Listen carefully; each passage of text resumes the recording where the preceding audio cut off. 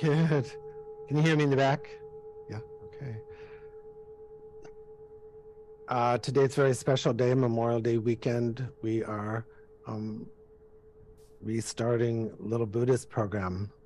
So I'm really glad that Heather's taken responsibility, and we have some little Buddhists on their way to become chanting leaders, that's great. So delighted, totally. My goal for Roar Dharma Center is to give all of the teachings to people in all the different roles in their life, for yogis, for monks, for nuns, for householders. So I think we're doing it. I'm particularly glad when we have children, and I want the Buddha and the littles to get to know each other. Don't you? Yeah. So I'm happy to say that we have people here practicing beginning meditation Tuesday nights and Wednesday nights and Thursday nights and Saturday mornings and Sunday at 10. And we have people doing book study groups. Or maybe another one will come up. We have people taking vows to be kind and be kind to themselves. We have recovery group. We have Tai Chi and martial arts, and we have people doing highest yoga tantra practice too. So we've brought qualified teachers in, and we have people actually reading the classical texts that are been read in India and Tibet for centuries. And finally, we have our Friday night production shared with the Middle Way Health Foundation called Expressions. So based on that idea, I'm giving a talk tonight on this morning, on spontaneous presence, right? That's the title of the talk, right, Penny? Okay. Like that.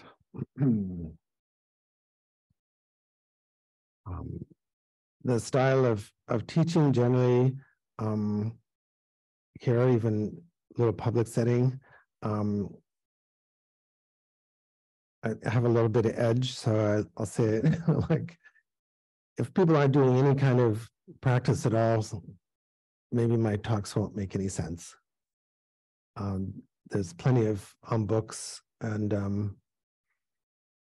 YouTubes and teachers, they're always going to try to get it, and you can go away and say, okay, I understand completely.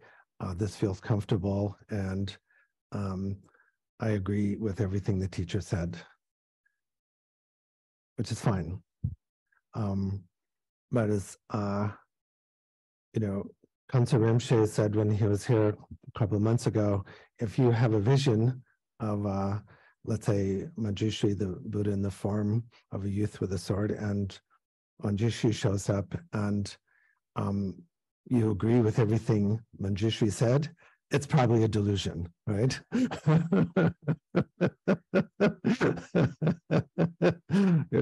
not a teaching, it's just your projection, right? So today I hope to say a few things that are familiar, but also some things that are new, because the middle way is a balance of challenge and support. Hopefully like 51% support and 49% challenge. So it's a little, but we can't stay on the diving board forever. Spontaneous presence, it's basically somewhat of a translation of the Dzogchen term Togal, which sometimes literally means crossing over or crossing the peak or something like that. Dzogchen's generally has two main facets, Takju cutting through, where people need to see the true nature of mind, non-dualistic mind, Rigpa, as opposed to what they say in Tibetan, like sem, which was just like ordinary mind. So it's essential that when we're practicing at that level to recognize the difference between our ordinary mind, which is limited and fixated on subject and object, and the Rigpa, which is clarifying subject and object. You notice it's a clarifying subject and object. So it's very popular these days for people to say, I'm doing non-dual practice. Have you heard that? Like, I do non-dual practice. I say, well, that's great, but how'd you get here today? Driving the right-hand side or the left-hand side of the road? Hopefully you took a road here. Hopefully you didn't drive down the middle of the road. So sometimes, of course, in Buddhist Tantra and Dzogchen, we say non-dual, but it's not the non-dual of oneness that is in the Vedic yoga tradition. It's something different that the Buddha came up with, and he called his experience and his reality that he said was the truth. He called it interdependent origination. He didn't call it oneness or two-ness. He called it interdependent origination, that things arise together and they disappear together and then they rise again. So Daksha particularly is looking very closely at how things disappear, particularly our ignorance, and how then the wisdom mind appears. Tokal is very much interested in, and then how do we present that? So some people say that the Togal, the spontaneous presence, is absolutely necessary. We can't just have a wisdom mind. We also have to be able to see how wisdom and phenomena and presentation work together. So that's why I thought for this Sangha here, if you really want to do Dzogchen and Tantra practice, you need to understand that life is a performance. It's a show up, show me world. The Zen group, the Zen teachings have a story about the Buddha holding up a flower during one of the teachings. So I don't know what kind of flower it was. Maybe it was a tulip like this. So the story is the whole Sangha fell silent. But one person didn't. Anybody know that story? Who was it that didn't? Mahakashyapa, yeah. What did Mahakashyapa do? Yeah. So actually my main Zen teacher, Sasaki Roshi, said, well, that's kind of true, but actually he laughed out loud. There's a difference there. You know, it's very, that's why I studied with Roshi. If we just smiled, no one would, you know, maybe see it, but if you laugh out loud, people are going to hear it. So Roshi explained how everyone became in samadhi with the flower and with the Buddha, but Mahakashyapa understood that the samadhi state is not the final state. The final state is the expression. So the samadhi has to break, and you have to emerge and be born from the samadhi to really understand what true interdependence, true enlightenment is, right? Do you think everybody got a little annoyed with Mahakashyapa? Maybe, I don't know. In the Zen school, of course, they say Mahakashapa became the first inheritor of the Buddhist teachings. Even if that's not true, it's a good story, right? Is it always necessary to laugh to express ourselves? No. In a way, if there's awareness, any presentation goes. So one of my teachers said, you know, it's like the computer, if you can just kind of press any key. The idea of spontaneous presence does include this idea of leap as a metaphor, but it really does feel like a leap. So if we're on the diving board, at some point, you could bounce, but then you have to take the dive, right?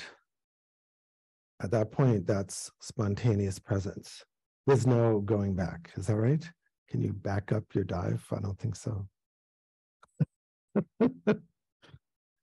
So in life, I'm sure there's a bunch of us that wishes they could back up some of their dives. I know I could. I'd like to undive that relationship or that business or something. Like that. So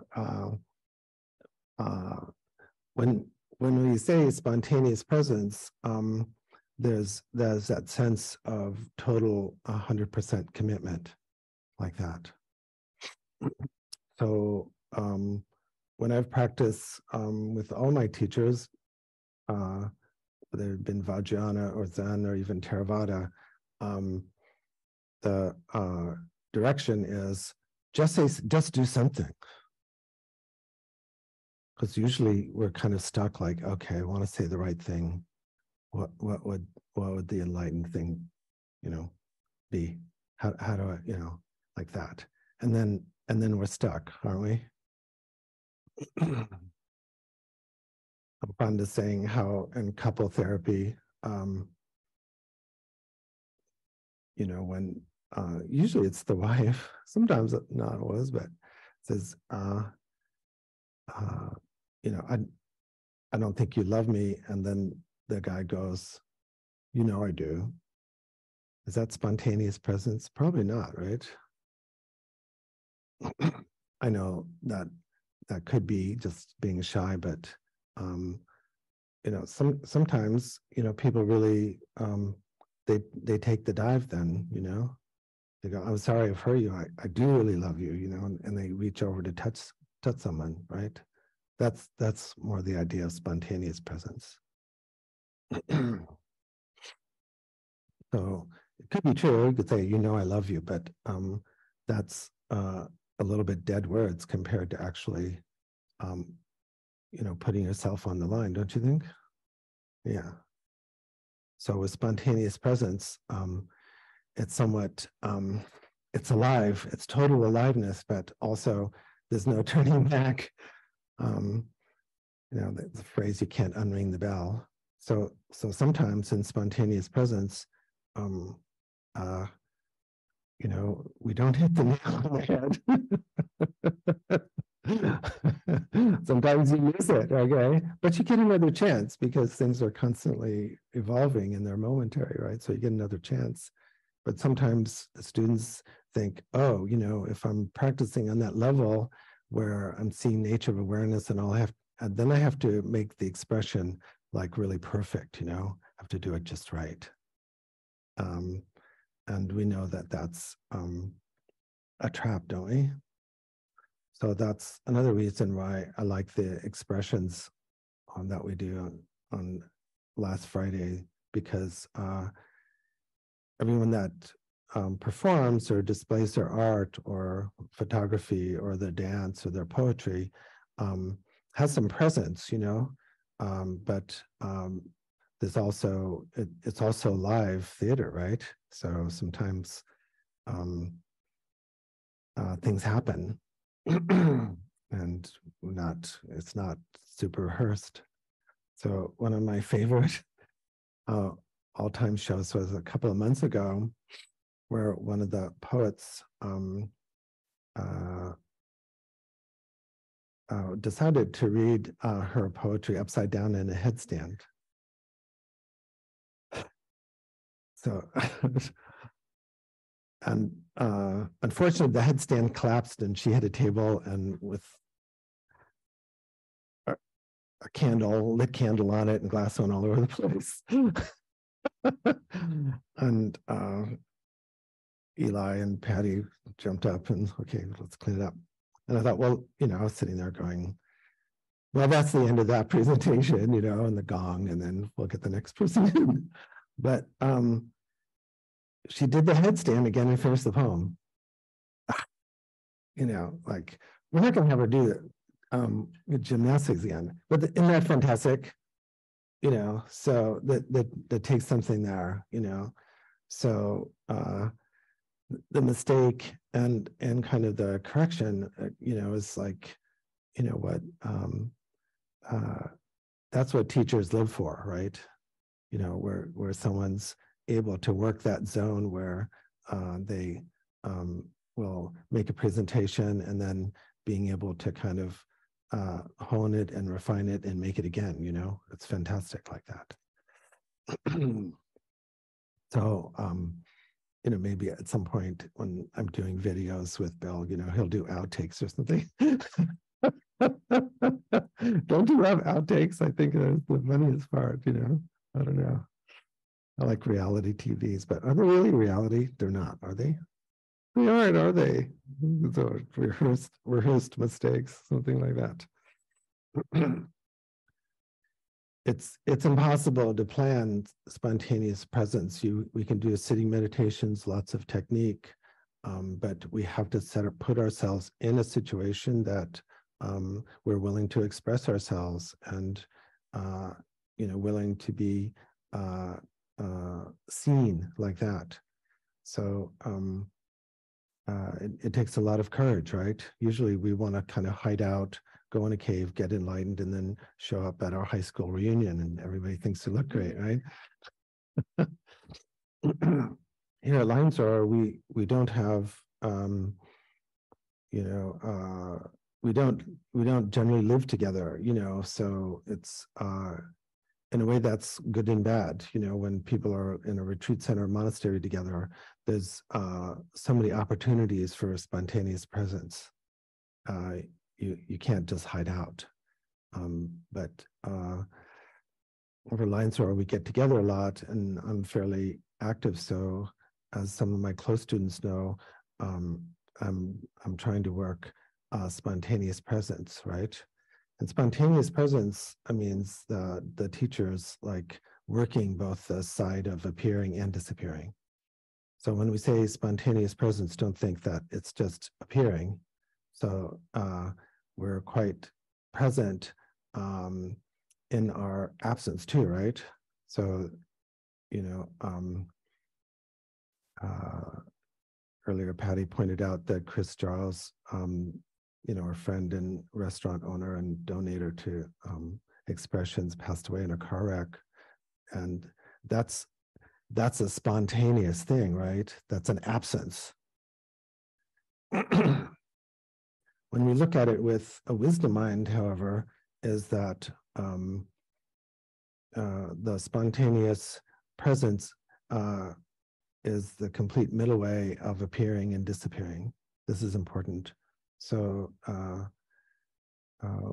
we don't have a bias towards like always saying something, sometimes silence. So the Buddha was known for sometimes not saying anything, right? So when we say this spontaneous silence also and disappearing. So appearing and disappearing, appearing again and disappearing, the cycle of birth and death, and understanding that and manifesting that completely is, of course, the activity of emptiness, to put it in a Mahayana way, or to put it in a Dzogchen way, spontaneous presence. It incorporates both arising and passing away, appearing and disappearing. Some of us are biased to disappearing and some of us are biased to appearing, right?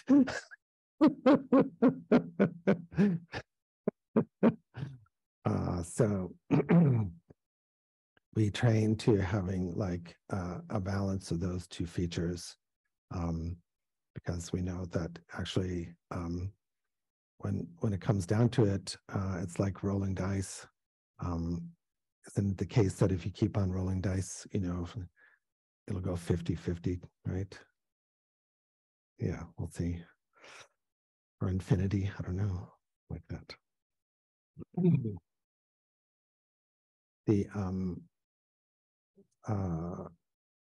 The teachings that I've given on retreat are very important for those people that have shown up for longer retreats. So I just briefly want to mention Garab Dorji's 3 points. Garab Dorji is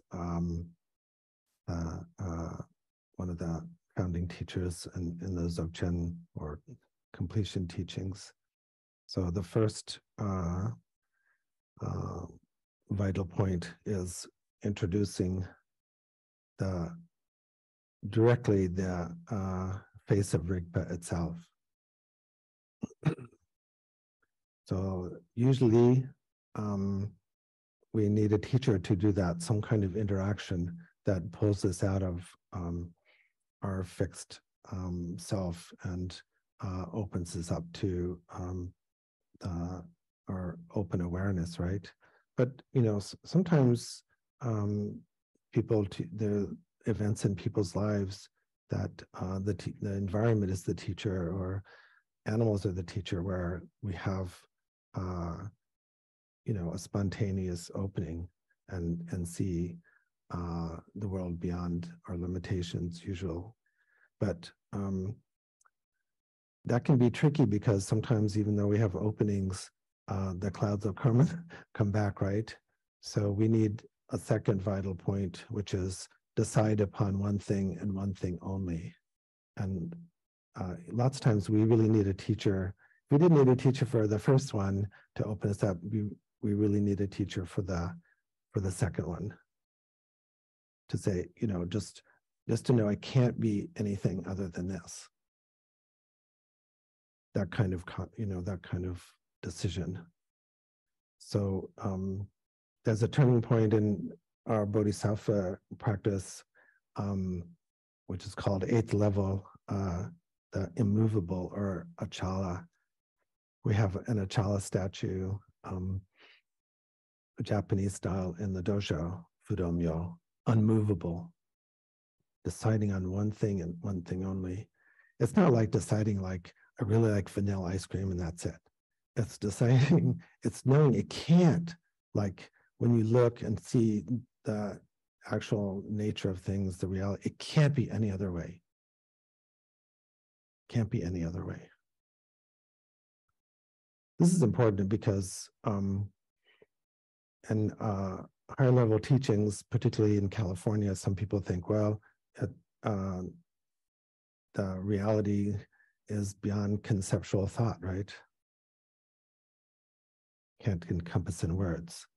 We've heard that in the scriptures, right? Is that correct?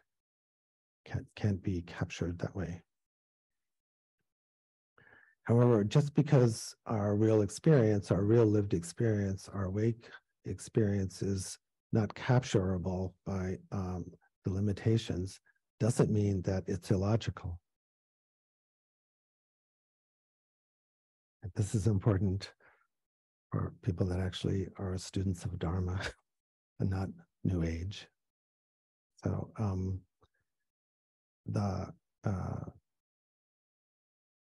the logic is still in place. You can't be in the same place. You can't have two things the same place at the same time. You can't have something that exists and doesn't exist at the same time. And people get all weird when I say that and go, well, if it's non-conceptual, then you get to have your cake and eat it too. You get to have, it exists and doesn't exist, or neither exists or doesn't exist, or, all the tetralemma from Nagarjuna, but you don't. There's a big disappointment when teachers point out that you don't get your cake and eat it too.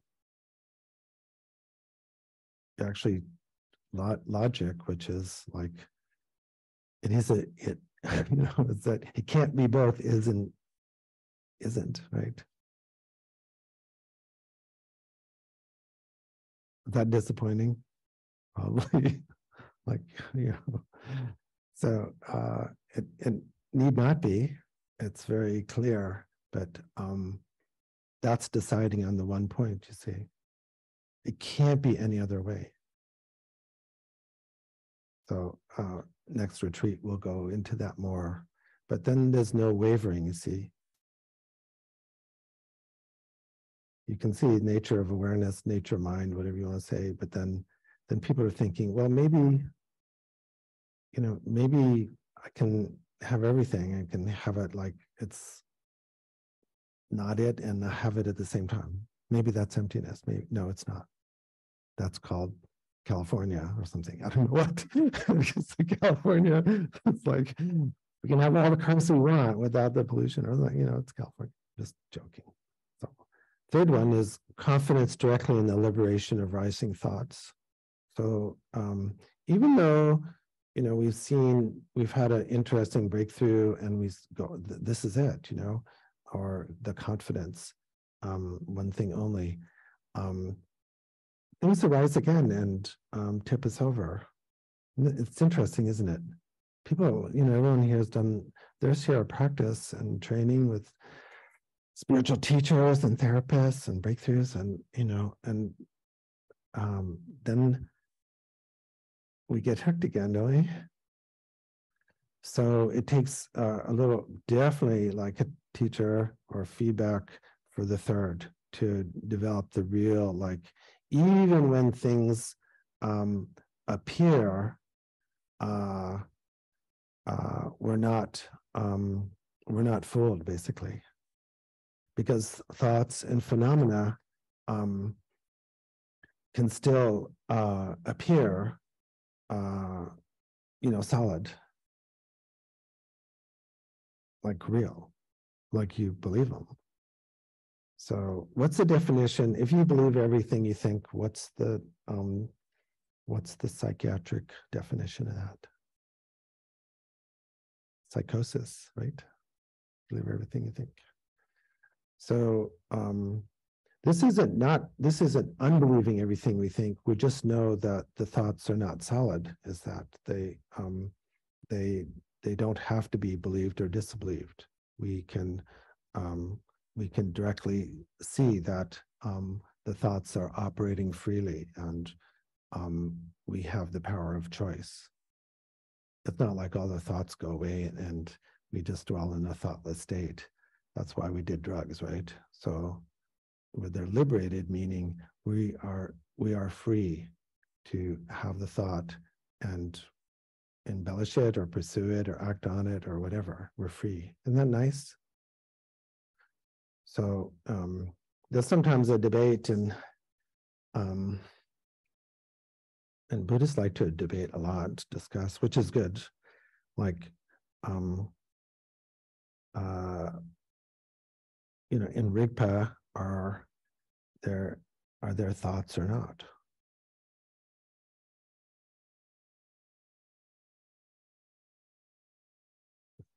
Does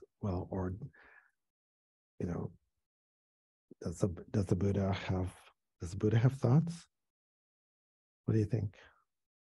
Sure, I have to, In Rigpa, are there any thoughts?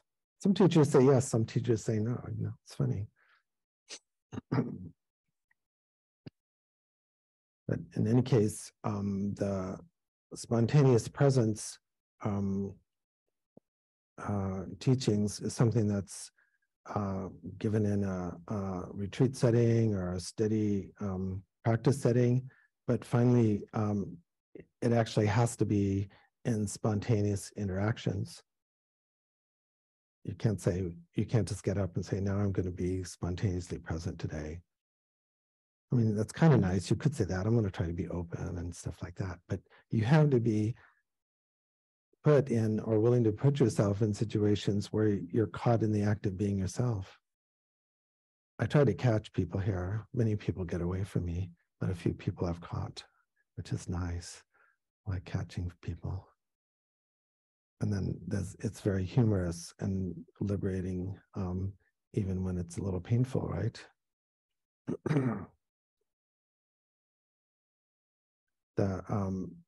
Just to be a little scholarly, there's definite practices in the spontaneous present teachings, interior practices that involve Salung Tigle, it's called, or the Tulko practices. The Salung practices I've introduced a little bit here, but actually, if you're not doing that much practice, they don't make any sense. So I'm not doing that presently, just on retreat. But in the Toga things, there's particularly emphasis on spheres and visionary experiences, and on the inner channels and the winds, the prana, and the energy centers, So people are interested in that kind of thing, don't you think? But if we're doing those kind of inner yoga practices from a kind of pedantic style, like I don't want to be caught being spontaneous, meaning being a little vulnerable, then it doesn't make any sense to do the practices. So if you're doing the practices, like you think, okay, I'm meditating on the winds and the channels and the chakras, and I'm trying to hide out, or I'm not trusting the situation, then we're just solidifying the practice. So that's why it's hard. The practices themselves are not hard. The yogic practices themselves are not hard, actually. The concentrations and even visionary experiences are not hard. The hard part is developing the ability to be, open and vulnerable and compassionate at the same time. That's hard. It's hard being kind of caught in the act of being yourself, even when it's good, right? Sometimes we're so touched and so vulnerable, we're crying because we're happy, and then it can be kind of embarrassing sometimes, don't you think? But when we're all together, and then when we're crying because we're happy, then something very special is generated, and the Dzogchen mandala becomes into being. So we've seen that a number of times here over the years, whether it's a ceremony or little Buddhas, or just having a meal together, or in expressions where something that is not a separate thing, but is made up of everyone's spontaneous presence is manifested. And then it's quite interesting. And I like that. Creates a mandalic situation like that. So the whole situation is spontaneously present. It's not just like individuals are like that. So long talk. So maybe we're recording it, and then Doug is doing transcriptions of talks, and then he'll transcribe it, and then I'll go, oh gosh, did I say that? I have to fix it. So, why did I say that? But I'm trying to do it mostly unedited, so that it is spontaneously present. So I do actually prepare my talks in a general sense, but I try not to do it scripted. So I'm available to say something. You can't say something intelligent if you're not also willing to say something stupid, you see.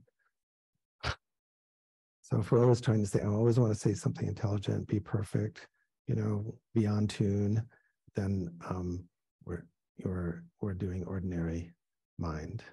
So we have a few minutes if people want to make some comments or questions or complaints.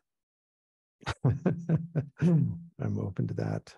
But do we have a mic? Yeah, we have one mic. One mic walked out, but spontaneously walked out. Oh, gosh.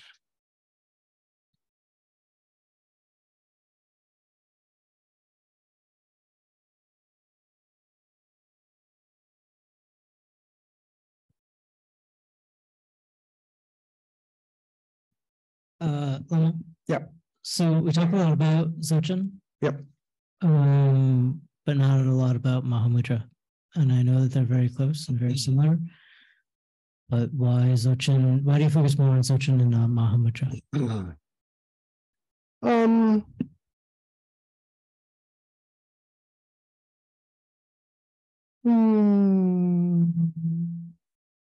Maybe I like saying Dzogchen.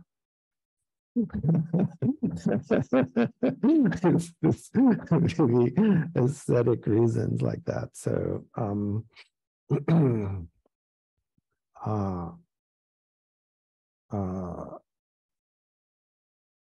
I think there are slightly different ways of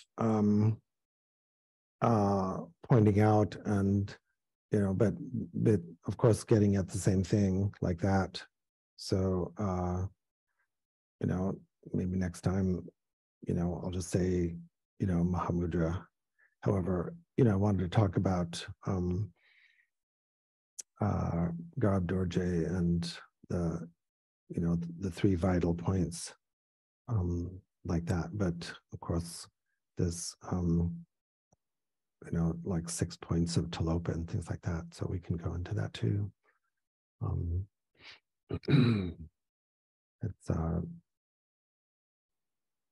the case that the great teachers of the 21st century are, for these teaching traditions came down through teachers. So some use some kind of language and some use other kind of language and techniques, but they still get to the same point, like that. Yeah. Good question. Yay.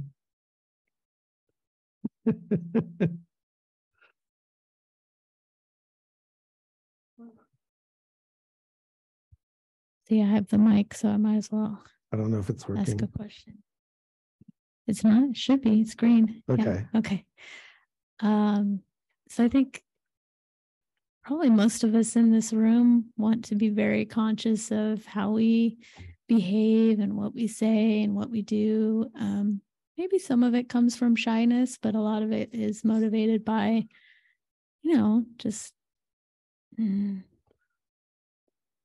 wanting to reflect the center well and all of that good stuff. So how do you balance that, that intention with spontaneous presence?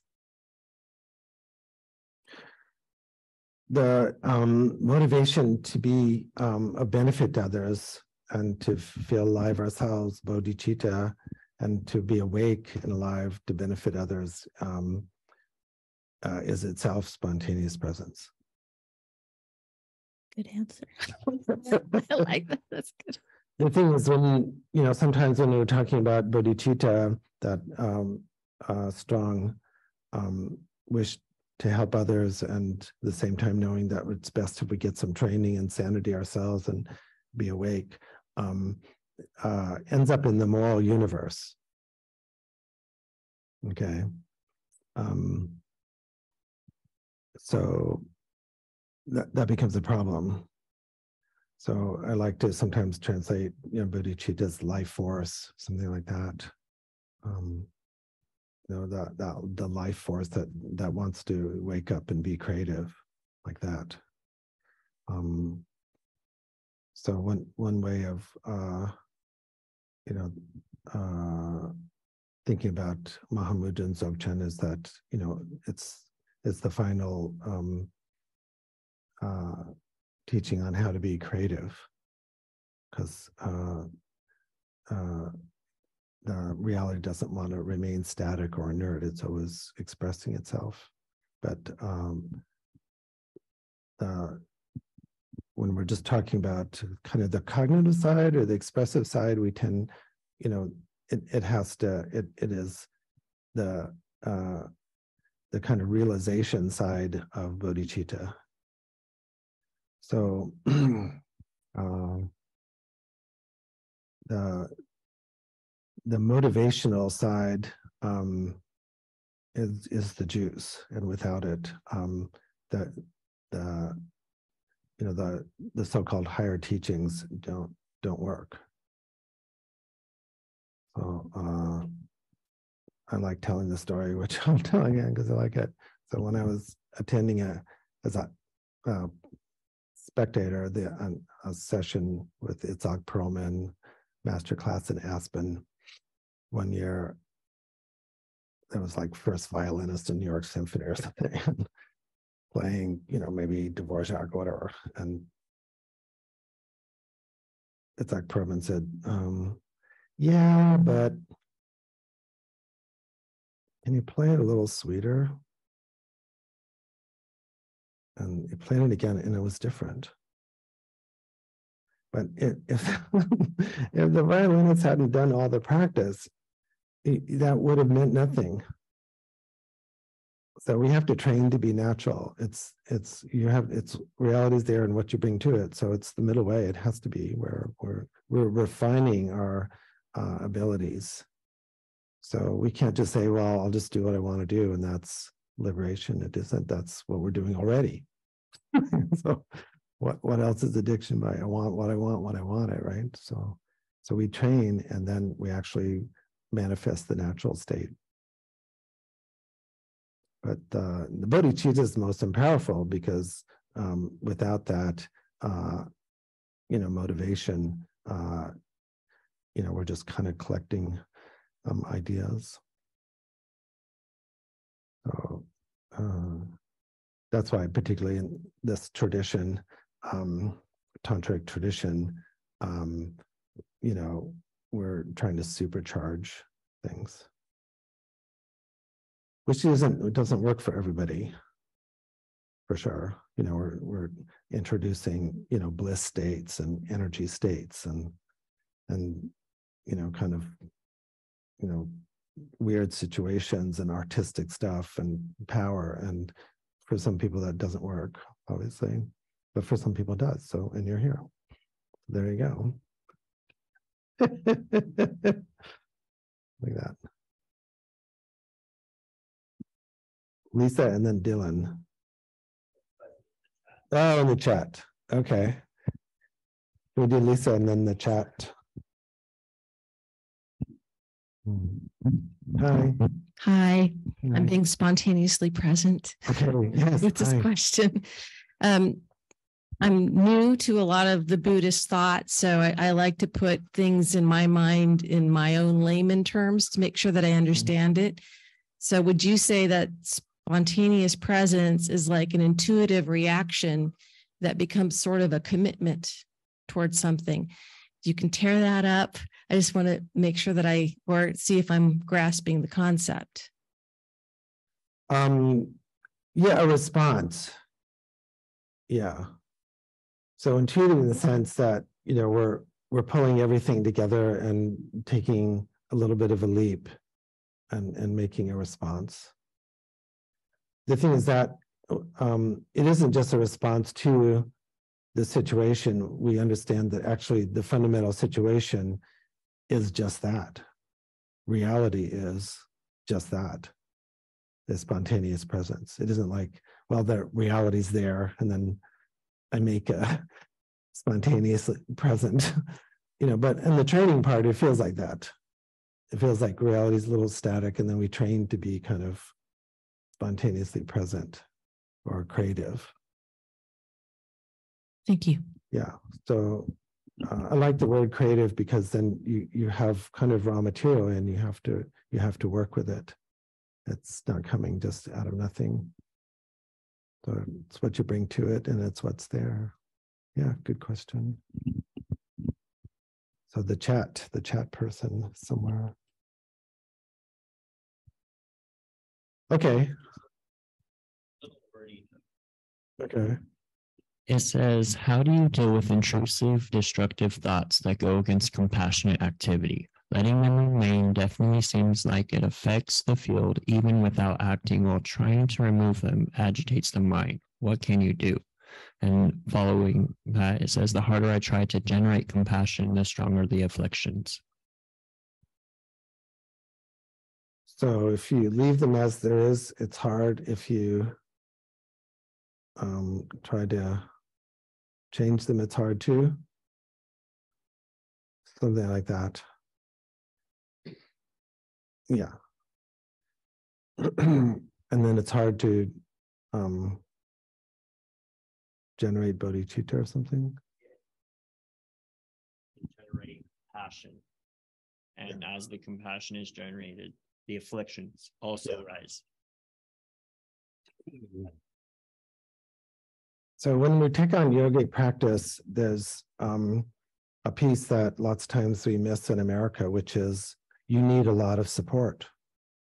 Because any insight-oriented practice, yogic practice that combines insight and energy is going to stir things up. So, traditional teachings are kind of boring in the sense from American California style, because they're talking a lot about accumulating merit or things like that. It basically means you're strengthening your support system.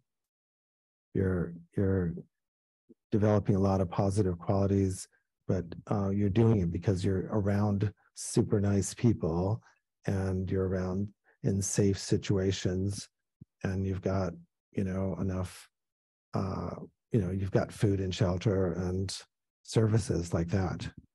So it's extremely, it's a very difficult to try to do yogic practices or insight-oriented practices when we're struggling financially and mental health-wise too, because all the yogic practices are a bit challenging.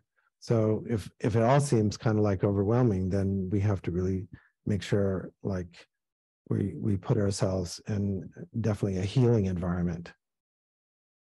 So there are healing practices, but we don't have time to go into it now, but if you're trying to challenge your thoughts or develop kindness for others and you're exhausted, then you need to be in a very supportive environment, and that can be rough. We can't always get to supportive environments, but generally we need more support than challenge. You see, people in the West are kind of college educated and kind of arrogant for the most part, and as I am, so we think we can just kind of dive in, but we need a lot of friends, and we need a lot of safety net, because anytime we start challenging our delusions or our anger, it fights back, right? And if you start doing the mindfulness meditation correctly, guess what happens? It gets better for a little while, okay, because you're kind of calming the surface. But if you go further, you're digging things up. So mindfulness level 1 is like you're kind of mowing the lawn and you're kind of mowing the weeds.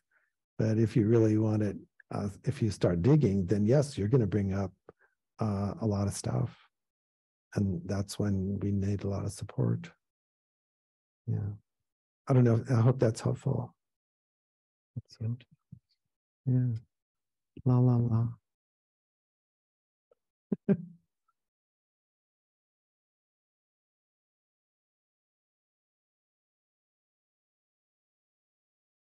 Yeah. The little final thing is, it's the case that we can't help but be mindful and be expressive. We can't help but be creative. We're always doing something. It's not like we can't go back to zero and say, okay, I just want to get reborn, clean slate. We're in the midst of it. And actually, we're using our intelligence and our creativity, our spontaneous presence all the time. So it's not the case that we're completely stupid or anything. We just are, we've gotten some wrong directions, and, we're driving sometimes the wrong way. But most of the time we're using our intelligence and we're being present and we're being creative and spontaneous. It's just as we wake up, we notice that it's more painful to be asleep and clueless. So actually, the more practice you do, we become more sensitive. So people also in the West think like, I'll do more practice and then things won't bother me anymore. So actually, things bother you more, but as like recovery, you're trading one set of problems for a better set of problems. You're more sensitive to the world, but you also have more support. You have a bigger, you don't have a teacup, you have a big bowl, or you just don't have a bowl, you have a swimming pool or a lake or an ocean. So yeah, things still bother you, but it's happening in a different kind of space. But most of the time people are thinking, oh, I'll get nirvana and then I won't be bothered anymore by the idiots. You will still be bothered by the idiots. Why wouldn't we be bothered by idiots? Of course we're bothered by idiots. Aren't you? Isn't everyone still bothered by, people do idiotic things on the planet. We're not, Buddhists aren't going to go around like, hey, that's okay, right? Sometimes I have debate with kind of New Age Taoist people, and just the workings of, when nothing's really ever good or bad, it's all blah. I go, wait a minute, let's talk about child abuse. Is that ever good? No, that's never good. Is that ever good? Never good, right? There's no reason that's good. So that's another thing when we say uncompounded awareness, spontaneous presence, non-conceptual, people think, oh, well, harmful activity is good or bad, just thrown out the window. And sorry, logic isn't thrown out either. You get enlightened and you be a Buddha, and if you're driving on the wrong side of the road, you're going to get a head-on, and you will get a head-on in India if you don't honk when you're going around the curve. It doesn't matter like who you are, right? So still, it's the case that there's the skillful and unskillful, good and bad things to do, right? That makes sense. It's easy. Makes sense. Where kindness. Should we stop here? Taking up enough of your time. Okay. We do closing prayers. Yes, dedication. Due to the merits of these virtuous actions, may I quickly attain the state of a Guru Buddha and lead all living beings without exception into that enlightened state. May the supreme jewel bodhicitta that has not arisen arise and grow, and may that which has arisen not diminish but increase more and more. In the land encircled by snow mountains, you are the source of all happiness and good. All powerful Chenrezig Tenzin Gyatso, please remain until samsara ends. May the teachings of the Buddha flourish, and may the upholders of the teachings remain forever. May all migrators achieve happiness, and may they fulfill all their temporary and ultimate goals. Lo Song, magical display of the deep awareness of all the victorious ones. Merciful giver of a stream of profound and vast instructions to the fortunate migrators, please remain always unperishing, unchanging, unfading. Avalokiteshvara, great treasure of objectless compassion, Manjushri, master of flawless wisdom,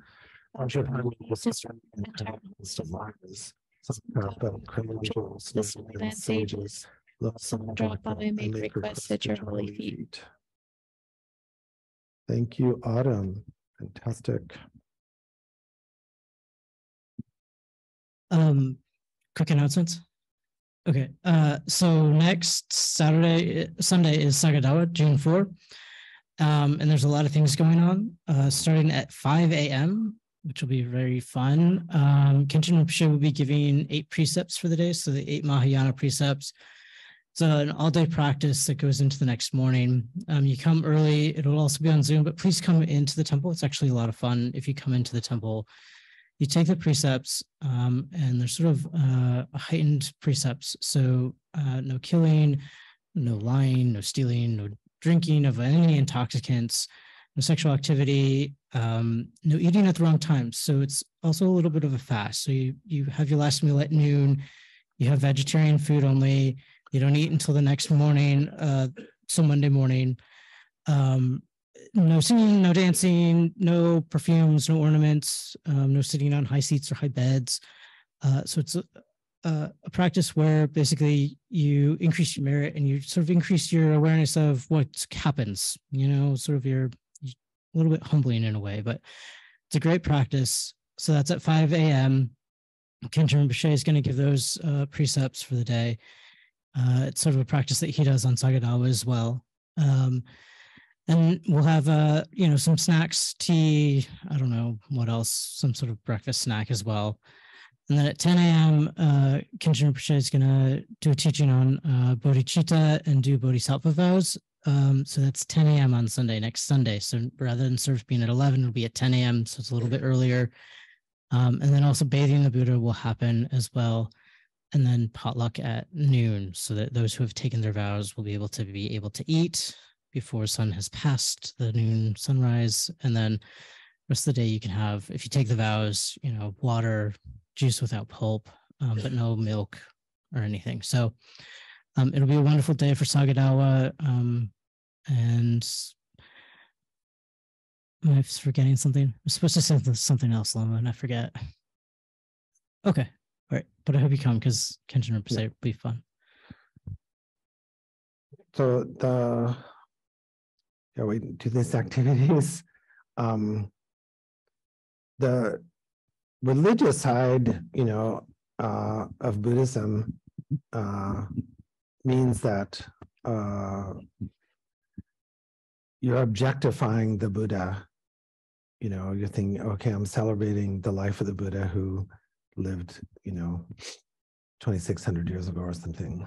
So religious practices are generally objectifying, like we're bathing the baby Buddha, so we're seeing it as the activity of emptiness, or the nature of awareness is happening kind of out there. The nice thing about the objectification process is you get to do things as a group, right? But the realization side is that, of course, the Buddha is the same age as we are, right? Can't be any other age, okay? So you have a lineage teacher here before you, so I like to do both. I like the religious side, which is necessarily the side of group activity, objectification, but also if we're doing from the realization level, we realize that, we're taking precepts as Buddhas ourselves, right? The point of the precepts is, in this case, is so we have more time to devote in compassionate activities like that. So there's absolutely no merit if we think, I'm just doing this so I can be pure or something. So if you think, okay, I'm doing some fasting practice, then go out and do some mitzvahs, right? So then it makes sense. So we're doing the ritual activities help. The objective religious side is only useful if it supports the inner realization, don't you think? Has to, or otherwise we're doing, we're spending a lot of money for the temple and all this stuff, aren't we, Susan, without realization? So why do it? My teacher uses that all the time. It's like, why are you coming here? Why are you spending all this money? Why do you drive down here? It's like, if you're not doing realization practice, then why do it? So, but we can do both. We're showing up and we're doing artistic things together, like bathing the baby Buddha in flowers. But we must think that actually the Buddhas can't be outside of our own functioning, right? Can't be. There can't be the Buddha as an object. But to do things together and to express ourselves, we create objects, right? So of course, the real medicine Buddha you can't see as an object, right? None of the deities here, when you actually meet Vajrasattva or Chenrezig, in their essence, they don't look like this. What do they look like? I'll leave you with that. So thank you so much for today. I think we have some snacks. Susan's waving. Oh, good. Okay. One more. Final announcement. Well, it's not really an announcement.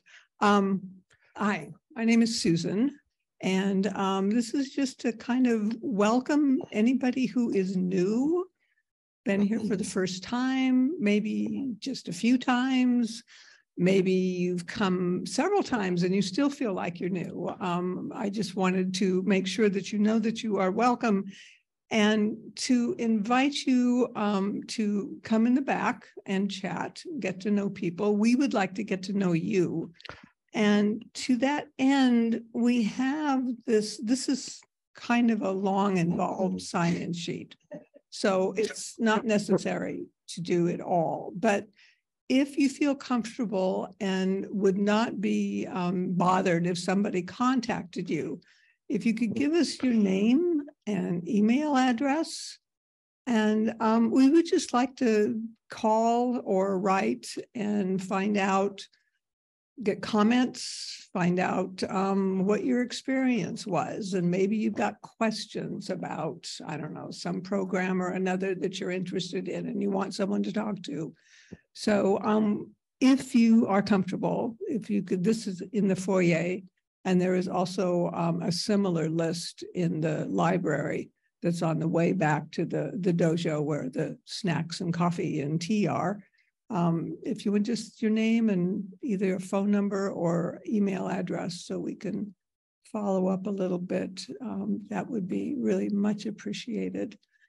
And we've got a couple of folks, Eli Cruz and Jules, who just graduated, Eli from Sac State, and will be going on to grad school in the fall, and Jules, who just graduated from McGeorge like yesterday, and is now studying for the bar. So she's got that to take this summer. Anyway, we're going to have kind of a celebration for them on the 18th, which is Sunday. And there are some cards in the back, or the cards are there. I'll lay them out in a minute. So if you want to sign and give them your support and congratulations, and those will be in the back. And folks on Zoom, if you would like to, and you're not able to make it into the temple like Marie, because she lives in Oklahoma, if you would like to express something to Jules or to Eli, email me. And I'll put it on the cards for you and sign your name. I'll pretend I'm you for a while. So Jack, if you know anybody who's on Zoom and would like to, just go ahead and send me an email and I'll do that. So that's it. Okay, thanks. Omahang. Very good.